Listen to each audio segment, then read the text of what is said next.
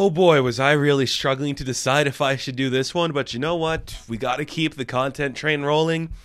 Hashtag content forever. We're doing Batgirl on this show.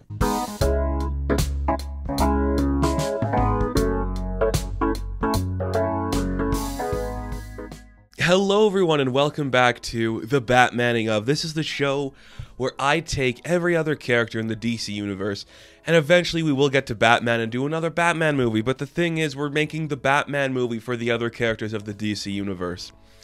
And today's episode could ring a little controversial because we are going to be talking about Batgirl, Barbara Gordon.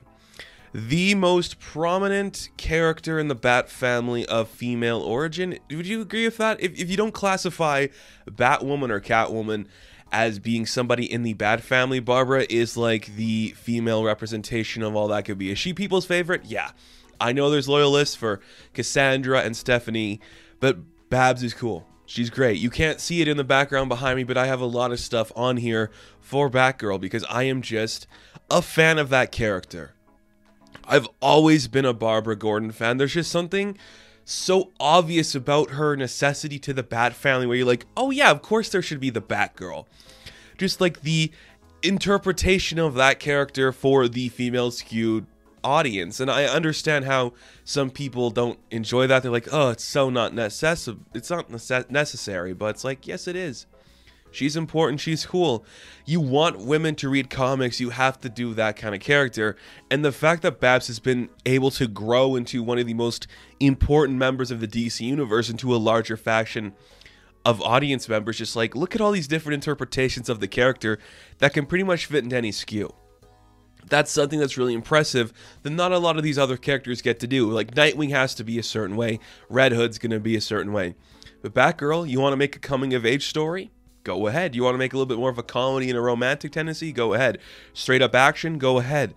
A political thriller? Go ahead. You can do all of that with Babs and then more. And the fact that she's just so connected to the larger mythos of the DC universe, that doesn't hurt either.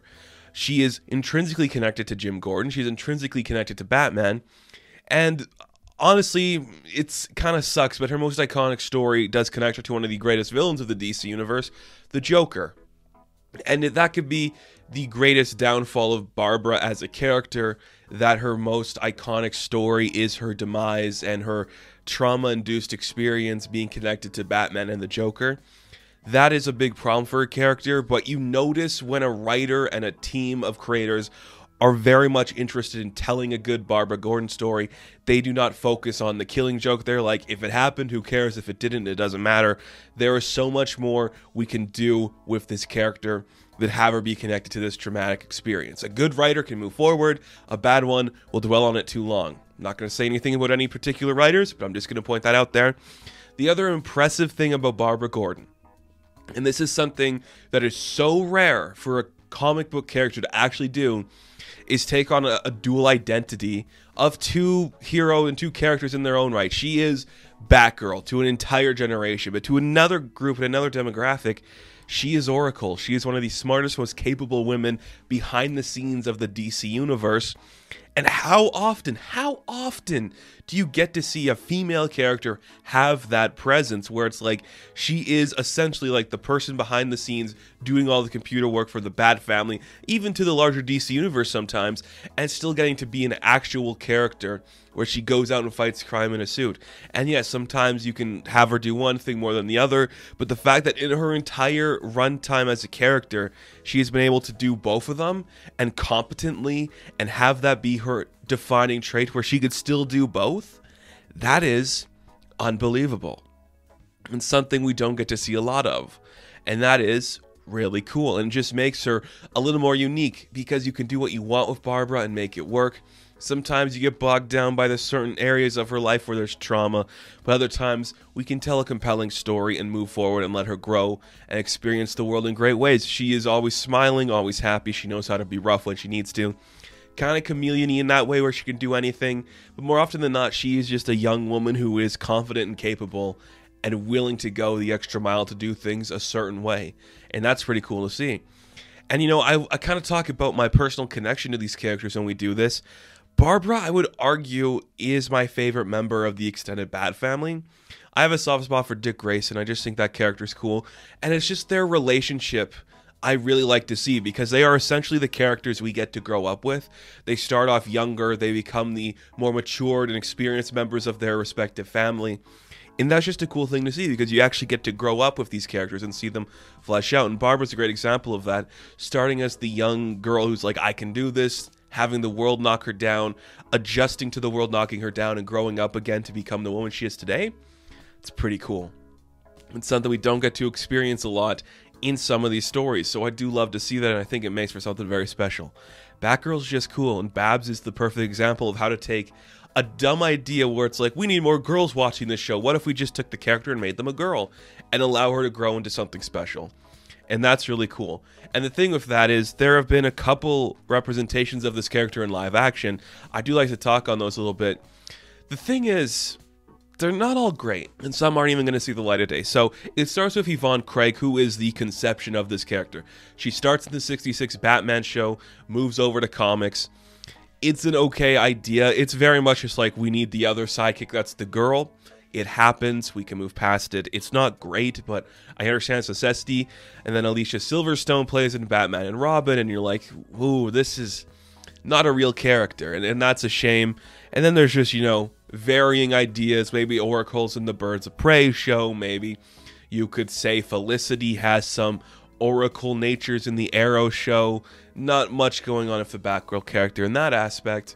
But then you get the big controversy that kind of inspired me to do the episode. That is Leslie Grace's portrayal of Babs that will never see the light of day. Now the thing is, there's two ways I could have done this video. Could have been like, let's just talk about the movie that couldn't exist with, like, Brendan Fraser, Leslie Grace, these amazing people doing talented work. Or it's like, I don't want to really touch that. I think that could have been a fun movie to see how it could grow and do stuff cool. You just see Leslie looks like she would have been fantastic. The way she's interacting with fans off screen, and she's in the costume talking to young people, I think that's really cool. The talent behind the scenes seems very interesting. Like, the people are genuinely interested in Batgirl in the comic book universe. That's really exciting, but we'll never actually fully see what she was capable of, so I don't want to dwell on it too long. I just think there is the potential she could have been better than Yvonne and Alicia, and you're like, that is probably not a hard, hill to climb, but it's just something to note that Batgirl's a character who never really gets to stand out in her comics, or in her shows, I should say. She just always is the sidekick. So we're doing an actual movie, and that's the one that's canceled. That kind of sucks. But it's just important to note, we've never really had a good one, have we? So let's talk about it. How do you do a Batgirl movie? Well, here's my idea for you. I grew up, it's so weird to say grew up because it wasn't even that long ago, doing the Batgirl Burnside storyline. That is when I kind of got into the character. When that was coming out, I was like, oh, this is interesting. I want to check it out. Just kind of like revamping Barbara. So my actual narrative for a Batgirl film is loosely based on that. It's a more mature woman being like, oh, well, I want to kind of like grow to be my own person. So I want to stay close to my family and my dad, and I just kind of want to do that going over here to this part of things. So she's still in Gotham, but she's in the Burnside part of Gotham. And she's like, I'm going to go to school. I'm going to live on my own. Maybe I'll make some new friends. I'm just going to try to do things for myself and grow up independently of this thing that I've always been connected to. I grew up around Batman and Robins and the Commissioner. Now I want to try to take what I've learned there and do it for myself over here. I'm going to be my own woman, doing my own thing, adjacent to the people that I know. Doing this, she is also moonlighting as Oracle. I want to have both dualities in here because I think they are both equal representations of the Barbara Gordon character. She can run around doing the Batgirl thing, but if somebody calls her and it's like, hey, it's Black Canary, hey, it's the Huntress, could you help me hack into this thing or do this stuff? She is doing Oracle on the side. It's important to have both sides of that because Barbara is smart. She is technically inclined. She knows how to do those things and is capable of doing them, but she can still go around and punch a person. So I want to experience both sides of that. Now, when you're doing that, you got to find the right villain. I wanted to go with somebody that is not connected to the Batman mythos at large. No, I don't want to throw like, here's a Black Mask or a Penguin. So I went with the character of Velvet Tiger, who is arguably a character I don't know a lot about. But let's just set up like, maybe there's a professor at her college or her university who is moonlighting as Velvet Tiger. And then you're just like, oh, so maybe she's taking this girl's class, learning a little bit from Velvet Tiger as the professor, and she's just seeing like, oh, you are actually doing something nefarious behind the scenes. Well, I'm trying to stop you in that way, but I'm also in your class where you're teaching, and you just have her trying to like figure out how to balance like becoming your own independent woman and doing your own thing. Now, when I talked about things like the Batmaning of, and they're like the Batman movies, Chinatown, you know, it's those old detectives.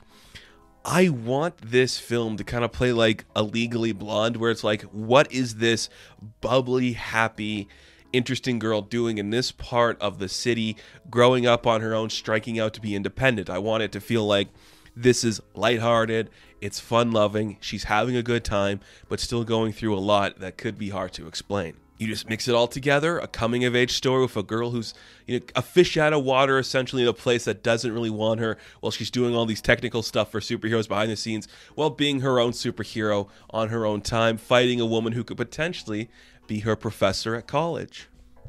That is the Batgirl movie. And when you are doing something like that, you got to find the right people behind the scenes to make it.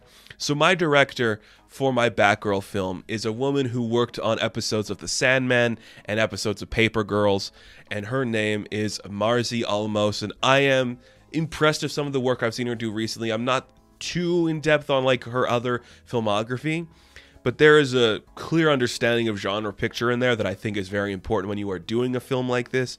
And you could easily adapt that kind of like intense comedy of the Paper Girls and put it into a Batgirl story. How do we cast for our Barbara Gordon? Now, part of me was like, do I just get Leslie Grace to come back? I thought maybe, but I also wanted to be like a fresh mind about this and not just have to dwell on what that other movie could have been.